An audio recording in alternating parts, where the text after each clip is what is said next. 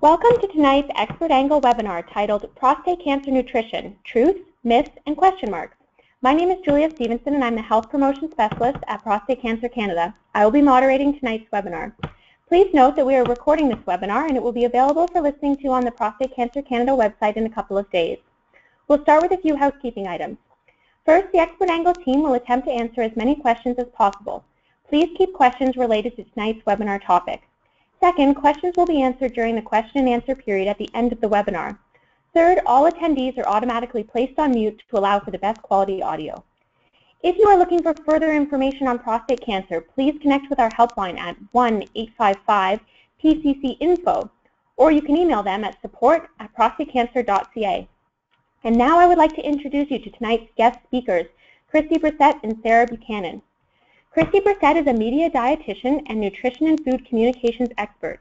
She is a clinical dietitian in the Cancer Rehabilitation and Survivorship Program, Elixir Kitchen, and the Head and Neck Survivorship Program at University Health Network, Princess Margaret Cancer Center.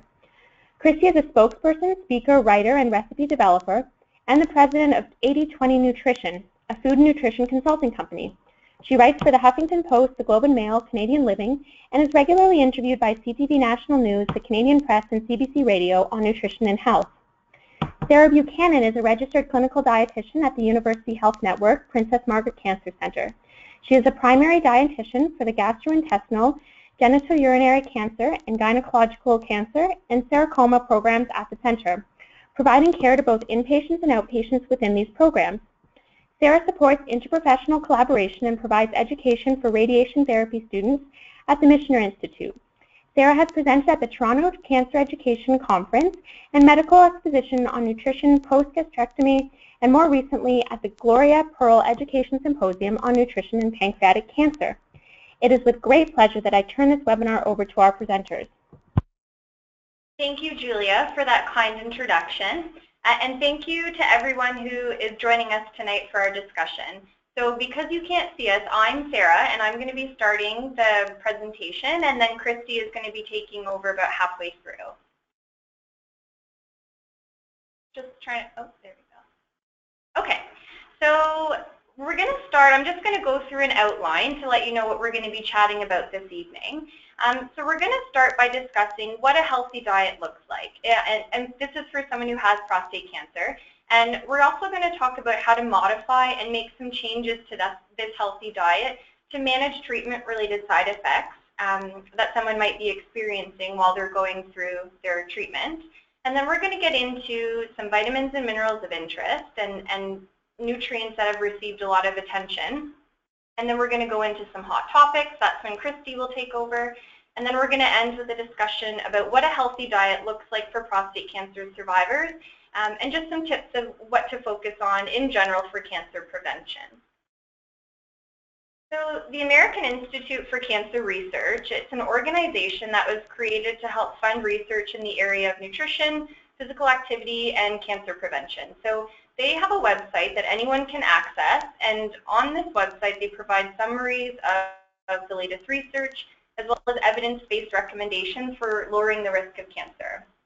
So ACRE has some recommendations for cancer prevention, and the reason we thought we would start with this slide is because these are the guidelines that people should be using across the board. So whether you're trying to prevent cancer, if you have cancer, or if you're a cancer survivor, this is what we want people to focus on. So I'm not going to go into too much detail on all of these points because Chrity is going to touch on a lot of these things later on. But just to highlight a few things and things to keep in mind, because these topics will be coming up throughout the presentation. So maintaining a healthy weight, avoiding sugary foods that provide a lot of calories but not a lot of nutrients, so juices and foods, drinks and foods, limiting red meats and avoiding processed meats, and then trying to embrace a more plant-based diet. So some of the treatments for prostate cancer can affect how people eat and what they eat. So even though we have a recommended diet, as outlined on the previous slide, it's important to make changes to the diet in order to minimize any treatment-related side effects. So we still want someone to be having an adequate diet and getting all of the fluid, calories, and protein they need. So it just might be a couple of little tweaks. So this slide, we have a list of some common side effects.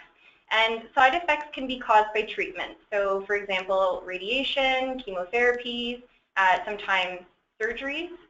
So a very common side effect is loss of appetite, and this can be related to different chemotherapies or maybe even temporarily after someone has a surgery or they've been admitted for a procedure. Stress and anxiety around a diagnosis can also cause a loss of appetite and make it difficult for people to eat. Nausea and vomiting can be related to chemotherapies, diarrhea as a result of chemo or radiation, especially if there's an area of the bowel that is being affected by the field of radiation if someone's undergoing radiation treatment. A very common side effect is gas and bloating, and this is actually one of the most common reasons I would be asked to see someone while they're having radiation.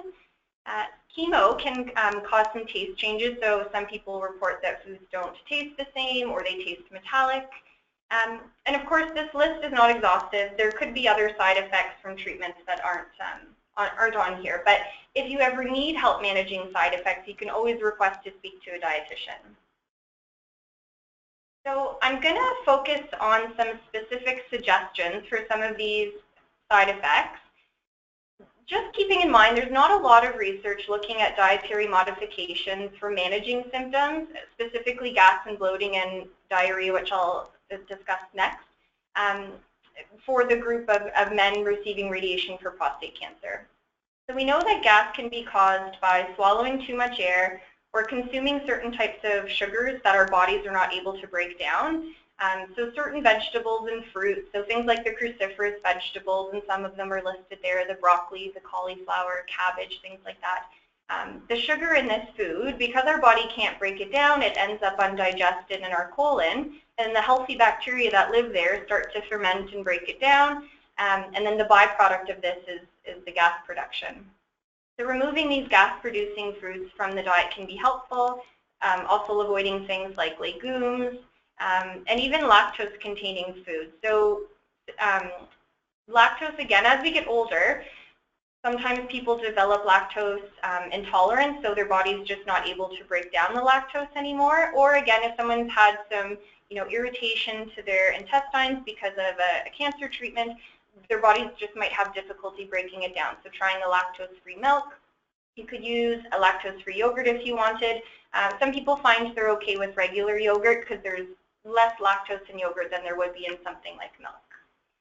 Some other suggestions, just avoiding carbonated beverages, avoiding chewing gum and sucking on candies, using straws because you're more likely to swallow extra air that way. And trying not to have or avoiding an empty stomach, because an empty stomach can cause extra gas to form. So try to be mindful and have your regular meals and snacks. So focusing on the diarrhea and some symptom management suggestions. So I usually tell people who are experiencing diarrhea that although making a change to your diet might not completely stop the diarrhea, obviously depending on what's causing it, but we can definitely be mindful of our food choices so we're not irritating or making symptoms worse. And I usually tell people, if you're trying different diet modifications and you make a change, you remove something and it doesn't seem to provide a benefit, you don't necessarily have to continue with it. And everyone is going to be different, so some food changes for one person might work a different way in another person. So some things to keep in mind, or maybe things to make some changes. So damage to the digestive tract from the radiation may affect how the body can absorb fat. So following a lower fat diet might be helpful. So I usually suggest preparing meats and other types of foods in a way that avoids deep frying or using a lot of extra sauce and gravy and cream-rich things. Being mindful of how much extra fat you're using. So for example, if it's like a margarine or a butter, an olive oil or other type of oil, 1 to 2 teaspoons at a time. There's also the milk products. So I already talked about the lactose. You could try some lactose-free products if you wanted. Fiber is going to be found in things like your fruits, your vegetables, grain products, nuts and seeds, legumes. So focusing on lower fiber options can be very helpful. Keep in mind, though, that when we have diarrhea, we do lose a lot more fluid, and sometimes people think they want to drink less because they want to stop the diarrhea, but we actually need to be drinking more during this time because typically our body is reabsorbing all that fluid, and if we're having all of this diarrhea, we can become dehydrated. So it's really important to drink more. Loss of appetite is one of very common and one of the most important because we know that people do better when they're able to maintain their weight and nutritional status while they're going through their cancer treatment. So they do better while they're on their treatment. So I already mentioned some reasons why someone might experience a loss of appetite. So just some suggestions or things to focus on. So, excuse me, taking advantage of the time of day when you feel the best. For some people this might be first thing in the morning, for other people it might be later in the afternoon. Trying to take smaller, more frequent meals throughout the day. And try not to let the excuse of an appointment prevent you from having a meal or snack. So if you know you're going to be away from the home for a few hours, 3 or 4 hours, bring something with you. If you have friends or family who are willing to help, give them a specific task. Ask them to pick up certain groceries or make a specific meal or snack. And when you feel like your appetite is poor, you want to make every mouthful count. So adding calories, adding protein if possible. If you're suffering from more than one side effect, so for example, you have loss of appetite, but you also have diarrhea, you could always ask again to speak to a dietitian for some suggestions in terms of balancing both of these side effects. And then the last point, so making it enjoyable. So eat with friends, eat with family, and also try not to focus too much on food all day long. Make sure you take some time for yourself, read a book, go for a walk, some relaxing activities for yourself.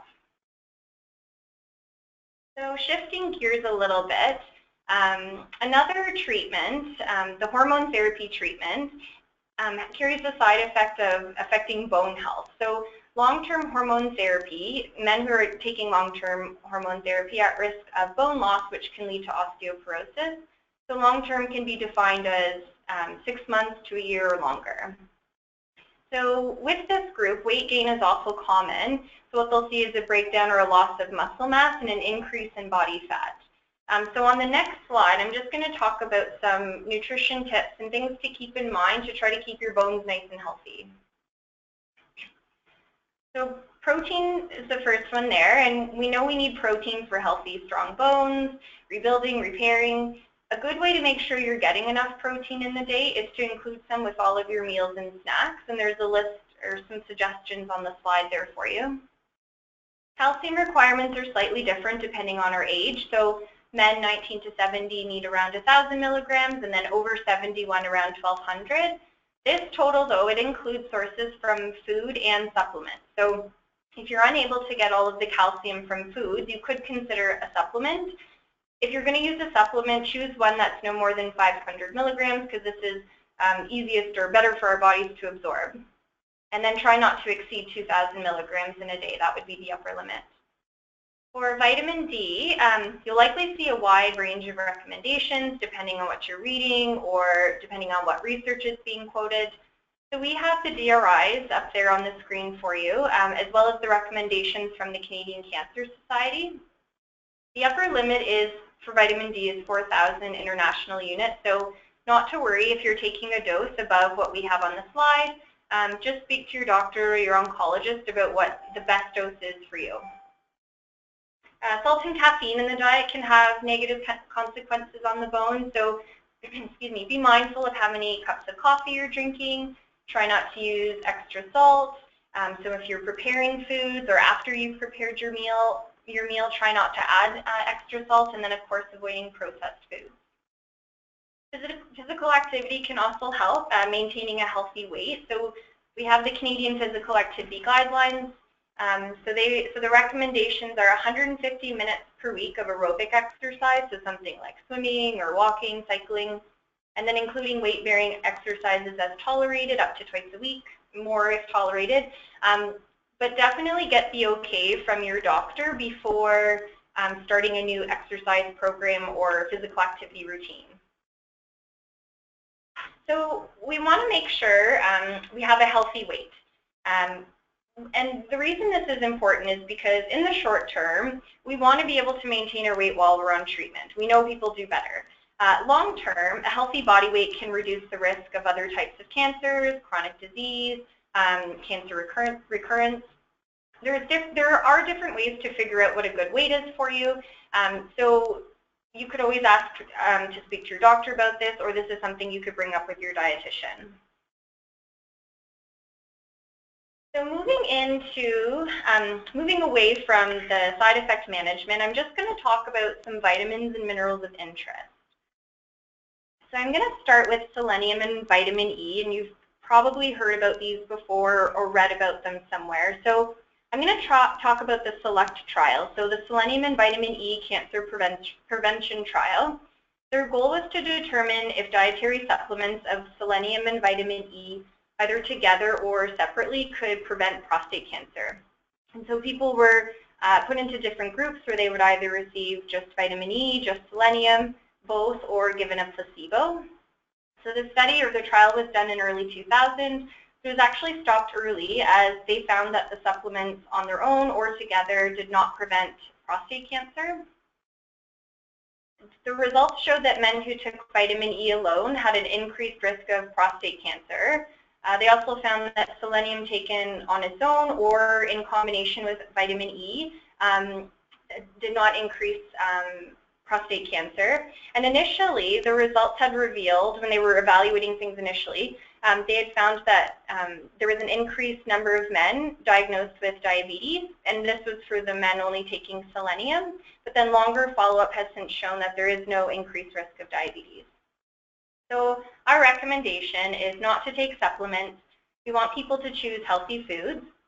And if you're trying to include some vitamin E in your diet, you could include things like almonds, sunflower seeds, cooked spinach. And in terms of selenium, one Brazil nut gives you everything you need in terms of selenium for the day. And you could also include things like tuna, cottage cheese. Just going to mention calcium. I know I already reviewed this in terms of bone health, but there's also been some research looking at calcium and risk of prostate cancer. And epidemiological studies have shown increased prostate cancer risk at high calcium intake. So this is more than 1,500 milligrams. So if you think back to the recommendations for what we need, it's 1,000, 1,200. So we want to make sure we're getting enough, just not too much. The North American men on average have about 800 to just over 1,000 milligrams of dietary calcium per day. So just for reference, a cup of milk or fortified milk alternative, so something like a soy beverage, would give you about 300 milligrams of calcium. Something like a serving of almonds, so about a quarter cup, gives you about 95 milligrams. And some spinach boiled, about a half a cup, would give you 145 milligrams. So again, with the vitamin E and the selenium, try to choose food, or not try, do choose food, and be careful with supplements. And tomatoes and lycopene. So lycopene is a nutrient found in tomatoes, as well as grapefruit, guava, some other fruits and vegetables. So just to summarize some of the research available, lycopene may interfere with some of the signals that promote the spread of cancer cells, and these results are from cell studies.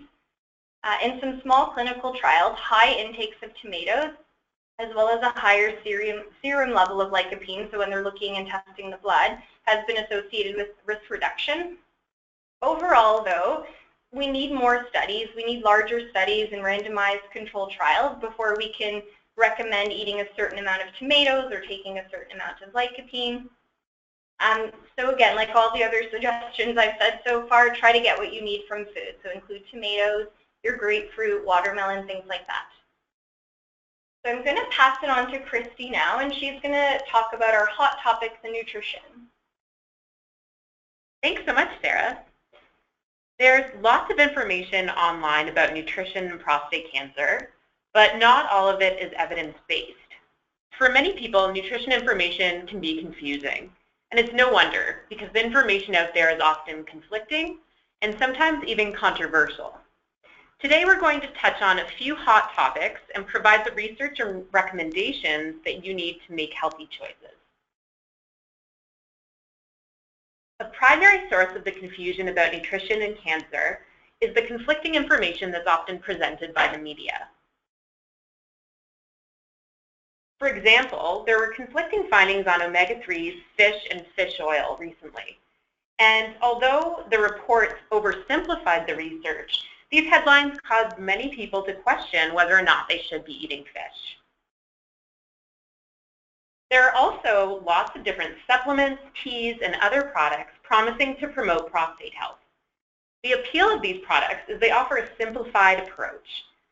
However, the downside, and there are many, include things like these supplements are not only unproven, they're expensive, they're unregulated, and potentially dangerous.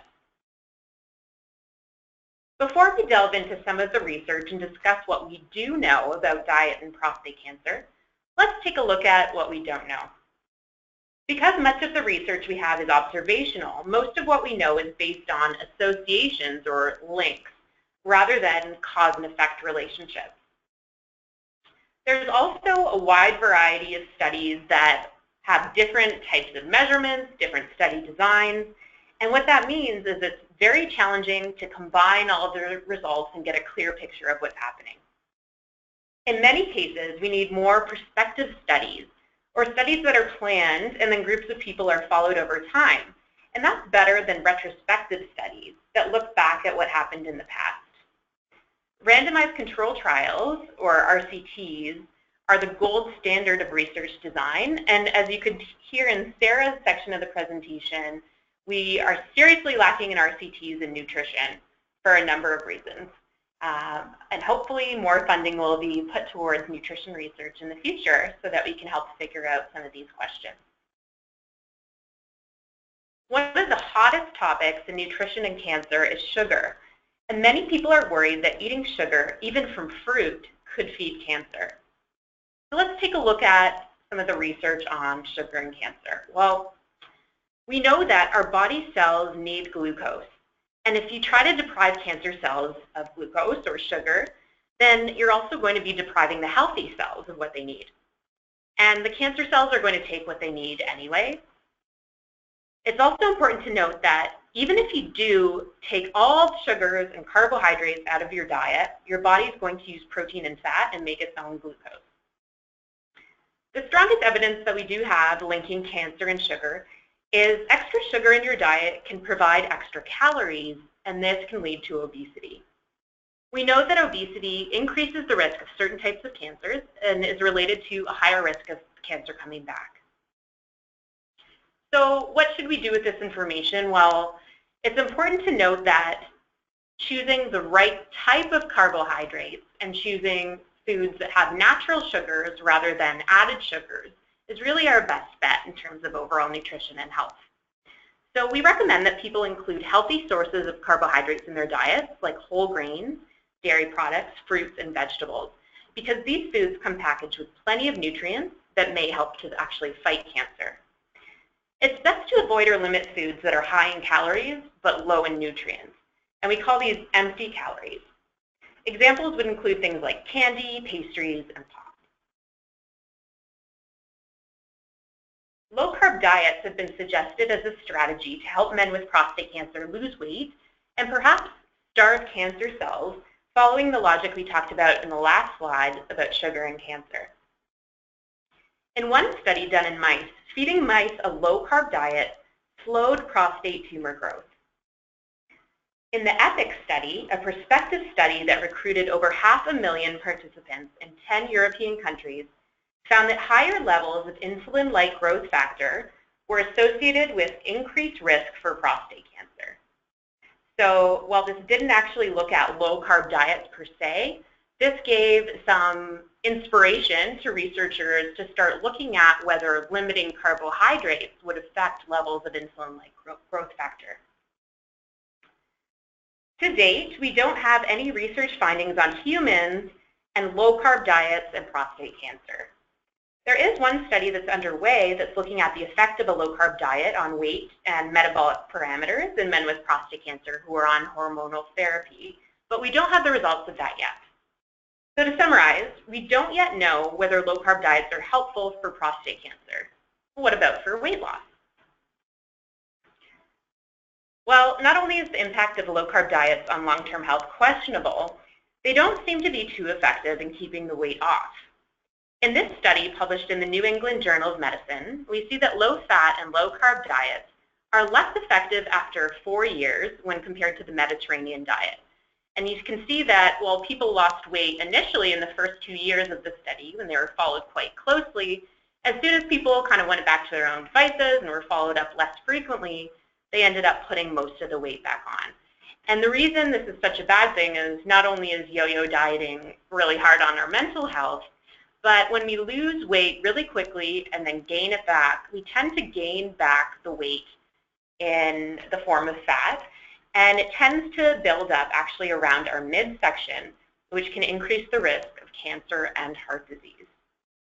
Now, the Mediterranean diet was really the best in terms of long-term weight loss and keeping the weight off over time. And because the Mediterranean diet is also anti-inflammatory and has heart health benefits, this makes it a great diet to follow for our overall health.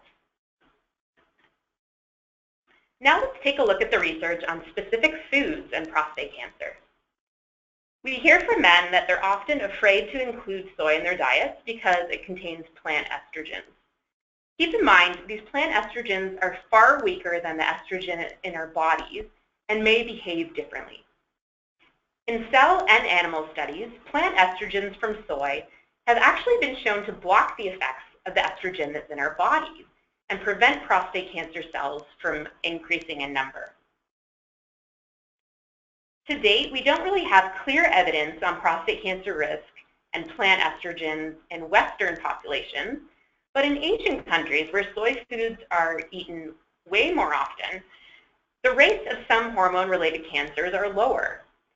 Now, this is an observation, so we don't know if it's the plant estrogens in the soy that can explain this result, or maybe it's a combination of some other diet or lifestyle factors that protects against certain types of cancers. So at this time, the recommendation is to avoid really concentrated sources of soy or phytoestrogens in the form of supplements. And so what you want to do is eat soy in the form of whole foods like tofu and edamame or whole soybeans.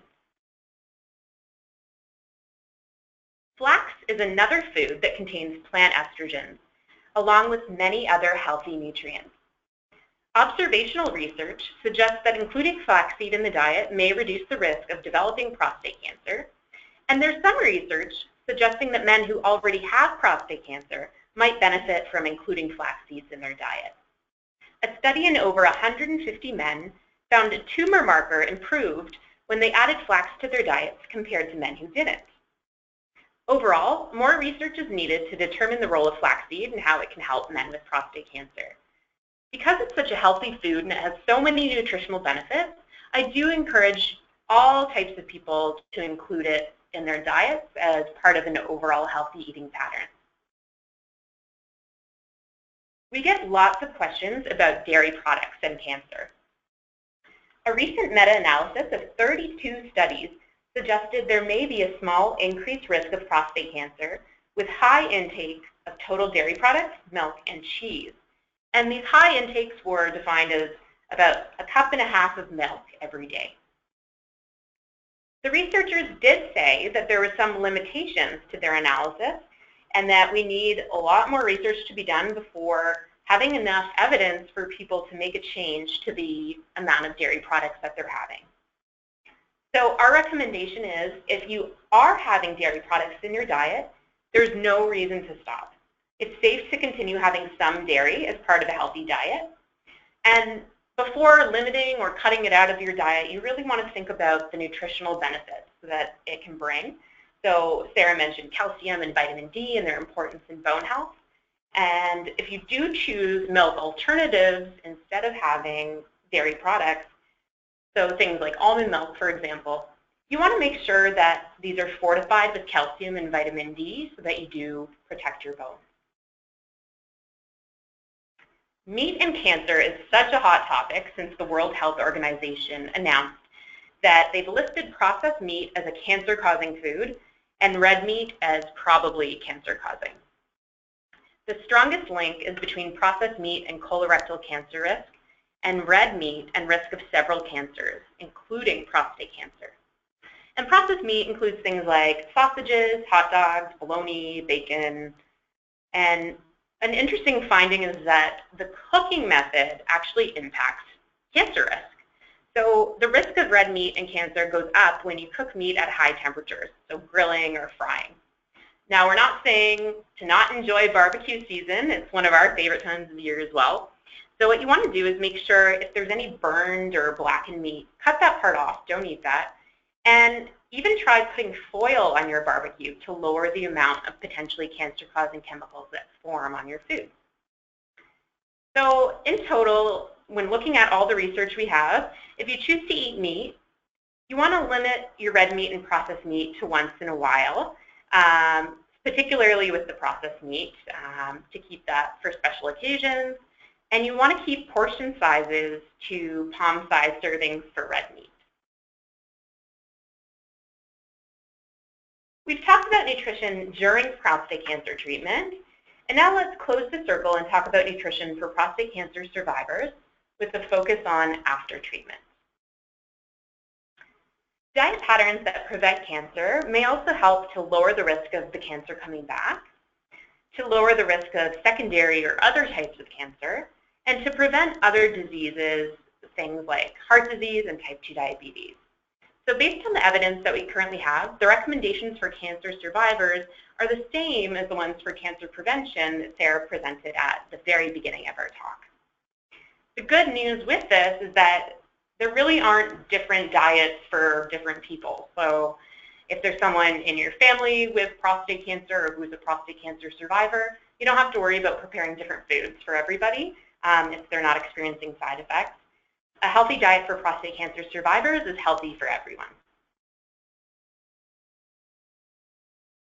There's promising evidence that eating plenty of vegetables every day might be protective against prostate cancer, and for those who have it, may also affect disease progression. Results from several large studies suggest that the more servings of vegetables men eat every day, the lower the risk of prostate cancer. So we all know vegetables and fruit are good for us, but why should we eat them? What impact do they actually have from a cancer perspective? Well, we know vegetables should make up the bulk of the diet because they're rich in vitamins, minerals, fiber, but also phytochemicals, which are the immune system of plants that give them their color.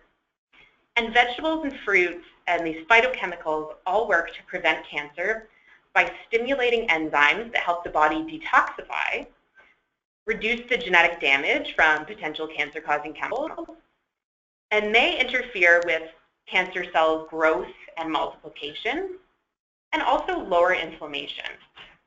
So if you need another reason to increase your vegetables and fruit, here are quite a few. The American Institute for Cancer Research recommends that to lower cancer risk and risk of cancer coming back, that we increase the ratio of plant foods on our plates. They suggest setting a goal at each meal to make 1/3 or less of the food animal protein and 2/3 or more foods that come from plants. So things like vegetables, fruit, whole grains, beans, nuts, and seeds. So I challenge everybody, if you haven't had your dinner yet tonight, to try making your plate look more like the new American plate versus the typical American plate, which is usually heavier on the red meat and the refined grains with a lot less vegetables. Omega-3 fatty acids are important for potentially lowering prostate cancer risk and also for a healthy heart. They're found in oily fish like salmon, sardines, mackerel, trout, and Arctic char, and also in a plant form in seeds such as flax, chia, and hemp hearts. There is more research for heart health benefits for the fish oil type of omega-3s compared to the plant version. If you're taking fish oil supplements or you want to start taking them, talk to your doctor about the amount that you should be taking, because based on recommendations from the American Heart Association, the health risks increase with taking more than 3 grams of fish oils per day. Another hot topic is whether vegetable oils or animal fats are healthier. So the whole margarine versus butter conversation that seems to come up again and again. So what I find really interesting about this study, the Health Professionals Follow-Up Study, is it really demonstrates that it's not only about what you take out of your diet, or reduce, but what are you replacing that food with? Is it a healthier choice or a less healthy choice? So in this study, men with non-metastatic prostate cancer were followed for about 9 years. And replacing 10% of calories from refined carbohydrates, so things like white bread or pasta, and then replacing that with vegetable oil from nuts and seeds and olives was linked to a 26% lower risk of death from all causes. So not just, from cancer, but heart disease and other reasons. And what was also interesting was replacing 10% of animal fat with vegetable oil was linked to an even lower risk of dying. So based on these results and other studies that support these findings, we recommend including healthy fats from olive oil, nuts and seeds in your diet, and reducing the amount of animal fat and refined carbohydrates. So whereas during the low-fat diet craze, you might have seen people having rice cakes or having pretzels as a snack, we now think you'd be better off from an overall health perspective having a small handful of nuts. To summarize everything that we've talked about today, here is the best diet for prostate cancer survivors. And this is great to follow no matter what stage of your cancer journey you're at. And if you don't have any side effects, then try to keep some of these recommendations in mind. So, of course, we talked about why achieving and maintaining a healthy weight can be very helpful. Trying to go more plant-based, thinking about our healthy plate that we had from Acre, having more vegetables and fruit, aiming for 8 to 10 servings per day and a rainbow of colors, and including some of those lycopene-rich foods.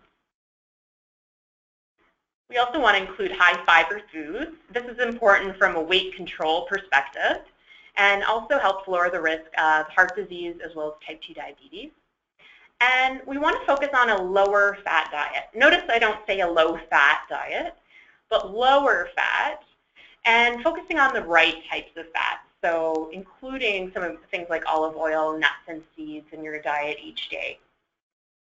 We also want to include omega-3s, and so Health Canada recommends aiming for 4 ounces, or about the size of a deck of cards, of oily fish at least twice a week. And then you can also enjoy walnuts, flaxseed, chia, some of these things that have the plant-based version as well. It's important to include monounsaturated fatty acids, so we mentioned our olive oil and avocado. These are important aspects of a Mediterranean diet, and we know these are heart healthy as well. And for most people, vitamin D supplements, particularly here in Canada, are appropriate. Speak to your doctor if you want to take more than the amounts that we talked about previously. So the other side of the coin, what should I be eating less of?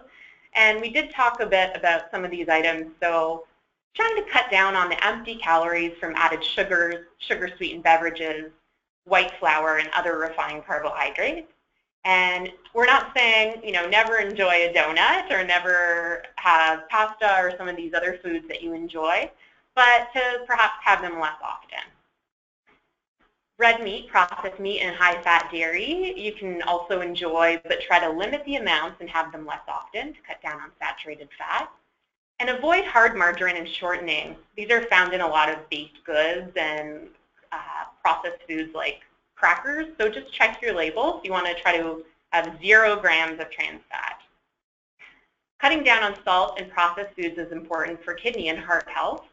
And if you're taking nutrition supplements, some vitamins, minerals, or other items, check with your doctor and make sure there's a reason for you to be doing so, because sometimes overdoing it, as we saw in some of the research, can do more harm than good. And of course, if you do have a vitamin or mineral deficiency, or there's another reason to be taking them that your doctor has requested or suggested, then of course you want to continue with that. And because we eat food, not nutrients, oftentimes it's difficult to take what we know and put it into practice. So it's all well and good to recommend a plant-based diet, but how do we make it taste good?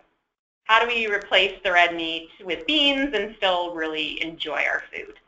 So cooking skills are so important, and we're seeing a reduction in cooking skills across Canada. And so, especially for men, sorry guys, you don't tend to spend too much time in the kitchen as a generality, but I see that changing a lot, and men are definitely eager to learn more. So there are tons of great resources out there to get you cooking some healthy and tasty meals. I'm very lucky to be part of a program here at the Princess Margaret Cancer Centre called Elixir Kitchen. And you can go to elixirkitchen.ca and find some fabulous recipes incorporating the topics that we talked about today. And there's also some great YouTube videos, blog posts, sharing not only nutrition information and culinary education, but also helping you build skills, simple things like even how do you hold a knife properly. And these things can make a big difference in the healthiness of your meals. And we know that when people cook at home more often, they tend to follow these recommendations more easily, getting more of the fruits and vegetables and having less salt and added sugars. A few tools for you to put in your tool belt and take away from today. So we did talk a little bit about why carrying weight around your midsection is not desirable in terms of overall health risks as well as cancer risk and heart disease risk. So if you're curious to see whether your waist circumference is within a higher risk range or a healthy range, check out this YouTube video from the Heart and Stroke Foundation. And it shows you exactly how to take an accurate waist measurement and then what to do with that information. After today, if you have more nutrition questions and you don't have access to a dietitian at your cancer center, what you can do is go over to the Dietitians of Canada website, dietitians.ca, and there's a feature there called Find a Dietitian. What you can do is put in your postal code, and then you can enter a keyword. So you can put in oncology or cancer, and then a list of dietitians near you who specialize in these areas will pop up, and you can definitely speak to somebody. And perhaps if you have coverage through your health insurance, then you might be able to see somebody that way as well. There's also a wonderful telephone service here in Ontario called Eat Right Ontario. So residents of the province can call in and speak to a registered dietitian and ask nutrition questions. There's also a great website with resources too. And I know that BC also has a service like this. And you want to check and make sure that your province offers something like this, and you might have access to a dietitian and not even be aware of it. A few more reliable websites where you can go for more information on prostate cancer and nutrition. We talked a lot about the American Institute for Cancer Research, and there's also some other great organizations that you can check out that are listed here. Thanks so much, everybody. We hope you enjoyed our talk, and we really appreciate your attention. Thank you very much, Chrity and Sarah. Before we take any questions, and just a reminder to please use the questions box to do this, we would like to do a quick poll to see how many people were participating in today's webinar. I'll just give everyone a few seconds to do this.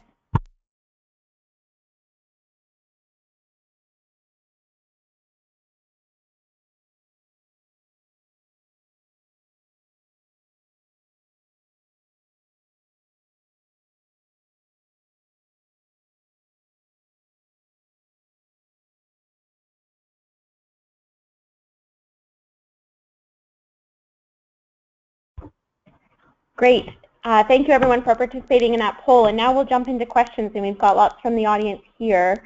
And first, before I jump into that, I'd like to make a note that on March 8th, Jeremy Capone, who is the chef at Elixir's Kitchen that Chrity mentioned in her presentation, will be doing an expert angle webinar for us talking about culinary skills for prostate cancer patients. So if that's of interest, make a note of that in your calendar. And now just jump into the questions. The first one is, could you reiterate your recommendations around multivitamins and supplements? Sure, absolutely. So multivitamins we really think of as being, covering your bases, or nutrition insurance. And there's been a lot of research lately saying that multivitamins are helpful or they don't have any additional benefit. So really, the gold standard or the ideal scenario would be to eat a varied diet, include all the healthy foods we talked about today, and then you probably don't need a multivitamin. And with some of these nutrients that we touched on, you want to take a look at your multivitamin and make sure you're not going above the upper limit for different vitamins and minerals, because what can happen in that situation is you could be potentially overdoing it, and we've seen that there could be negative health consequences of that. So before taking any kind of supplement, I'd recommend speaking to a dietitian or talking to your oncologist or family doctor about it. Great, thank you. Now we'll move into some questions around some specific foods or nutrients. So the first one is, someone has heard that prostate cancer patients shouldn't consume orange juice. Do you have any information on that? I haven't heard of that one before. Is there any other information about something in the orange juice that could have a negative effect, or? No, there wasn't any other extra information for that one, so I suppose we'll just continue on with your recommendations around balanced diet with covering all of those vitamins and nutrients through food. Sorry, Julie, I don't mean to interrupt you, but I was just thinking that maybe with the orange juice, because it's so high in vitamin C, that because vitamin C is an antioxidant, sometimes during treatment, if somebody's on radiation therapy, we will recommend that people avoid taking antioxidant supplements. And so maybe at certain cancer centers, people are being advised to limit the orange juice because the vitamin C amount is so high, and they could be overdoing it in addition to some of the other foods that they're taking in. And juice, you know, it's definitely a good way to, in the case of orange juice, get some vitamin C and some nutrition. But we do recommend, if you can tolerate fiber, that you have the whole fruit so that you're down the absorption of the sugar.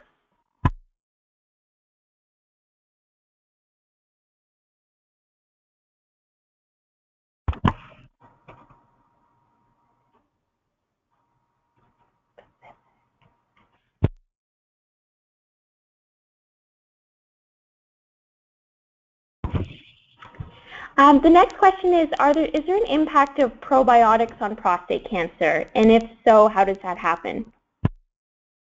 Very interesting. So probiotics are a very hot topic.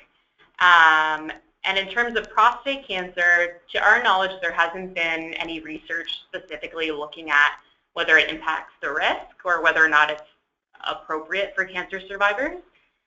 The general recommendation is that during treatment, you want to avoid taking probiotic capsules.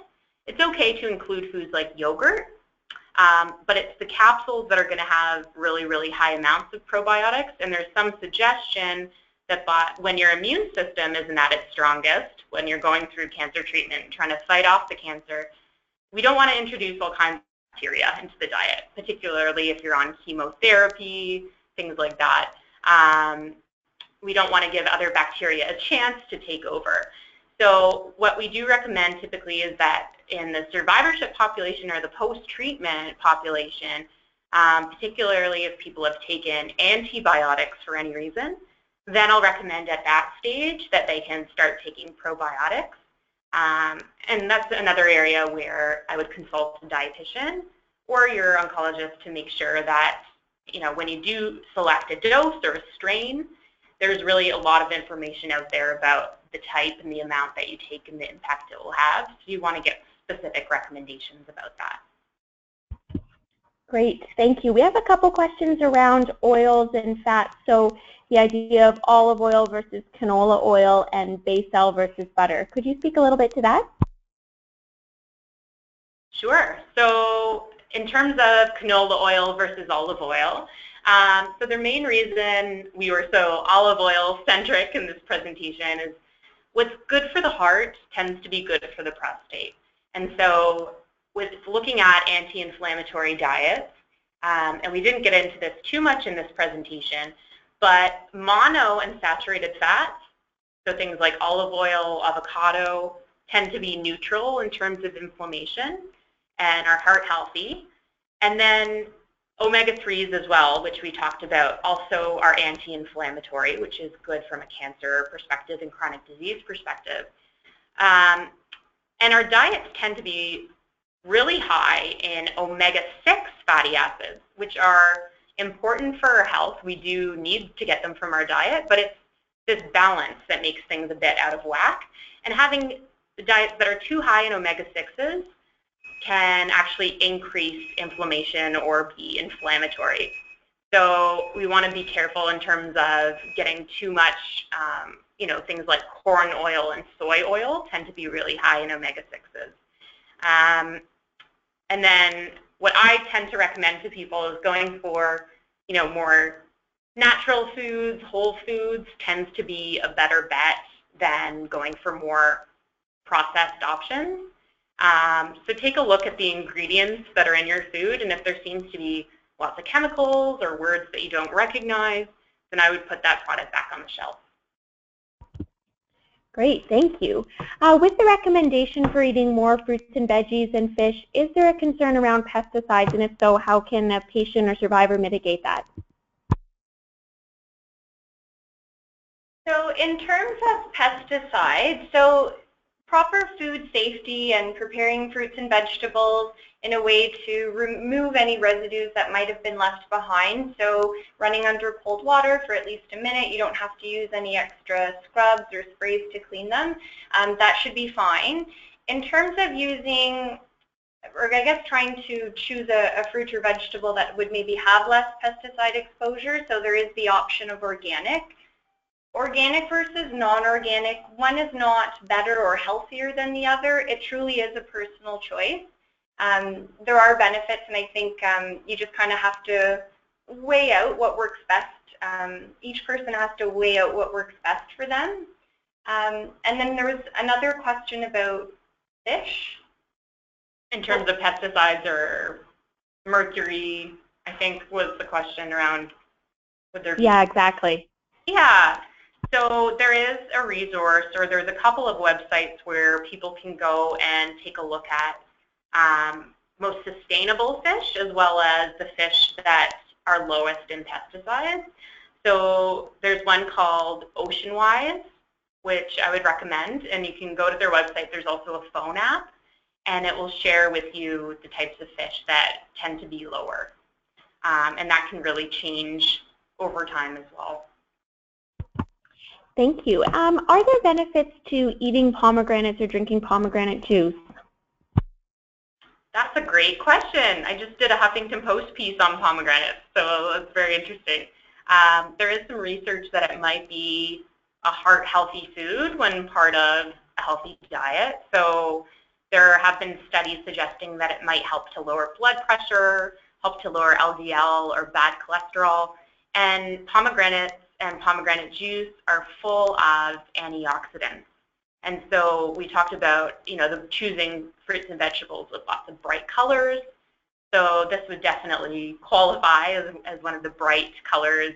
And we know that the juice tends to be higher in the amount of antioxidants compared to other types of juices that you might drink. But having said that, there is no one food that's going to be the be-all and end-all or the magic bullet in terms of cancer prevention or helping to fight cancer. So choose pomegranates, they're in season right now, and enjoy them, but try to choose a variety every single day so that you're getting the benefits of all different types of antioxidants. Thank you. For prostate cancer survivors, do you suggest or recommend any beer, wine, or other alcohol? What's the recommendation around that? So the recommendation for alcohol intake, so if someone doesn't currently drink, we don't want to recommend that they start drinking. For people that do consume alcohol, the recommendation for men is no more than 2 standard drinks per day, and for women it's no more than 1. So again, going back to the recommendations for ACRE on cancer prevention, so if you take a look at the details they have for that as well, it'll say the same thing, if you're not drinking, don't start, and if you do consume, try to limit to the recommendations that they have there. Thank you. We have a couple questions around spices, in particular around cumin and turmeric. Are there any recommendations around any benefits with those spices? That's a great question. So turmeric, its active ingredient that's being most researched is called curcumin. So looking at curcumin extracts, there's been a lot of research in cell and animal studies. So like we talked about with a lot of these other nutrients, we don't have a randomized controlled trial where we put people on a certain amount of turmeric and then wait 10 years and see what happens as of yet. What we do know is in South Asian cultures and in areas where turmeric is used often, things like curries, that there tends to be a lower incidence of Alzheimer's disease, so possible benefits for brain health, and also lower risk of some types of cancer. So there are, some potential cancer-fighting benefits of this, and I would recommend that people enjoy the spice in their cooking. It's quite delicious and adds a nice, beautiful yellow color to things. But like with everything, you don't want to overdo it. As we start to kind of jump on the bandwagon and see turmeric supplements and curcumin supplements becoming available, again, you don't want to overdose on these things, but really enjoying the spice as part of a healthy diet. And really every single spice, every herb, they all come with different nutritional benefits. So really, upping the flavor in your food and learning more about cooking is really, really helpful from a taste and a health perspective.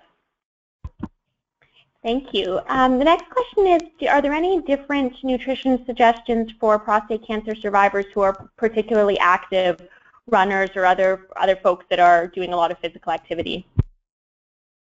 That's a great question. I think it's fabulous to be active, to be feeling great, and we talked a lot about physical activity and why that's so helpful for so many reasons, and there's lots that we didn't touch on in terms of, overall health. So being active, definitely a wonderful move if you're able to do so.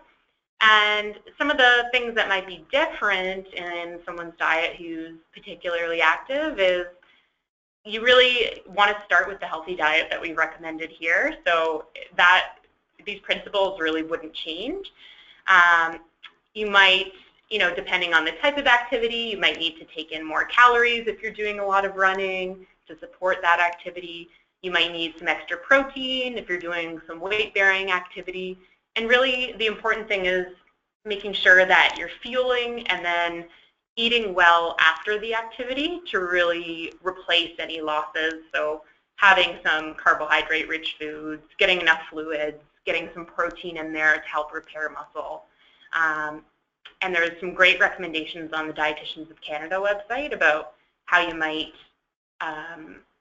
not modify your diet, but enhance your diet if you're especially active. Thank you very much, Christy and Sarah. That's all the time we have for this evening. So I wanted to remind folks that you offered some great recommendations for places folks can go for more information. So do go to those spots if you have further questions after the webinar this evening. I wanted to also give a big thank you to our participants for their questions and comments. As well, I'd like to gratefully acknowledge the support of our sponsors, AbbVie, Astellas, and Janssen, who make this webinar series possible.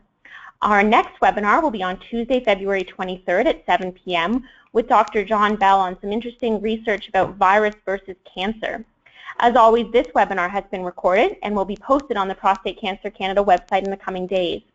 If you are looking for further information on prostate cancer, you can connect with our helpline at 1-855-PCC-INFO. That's 1-855-722-4636. Or you can email them at support@prostatecancer.ca. Thank you everyone so much for attending and have a great rest of your evening.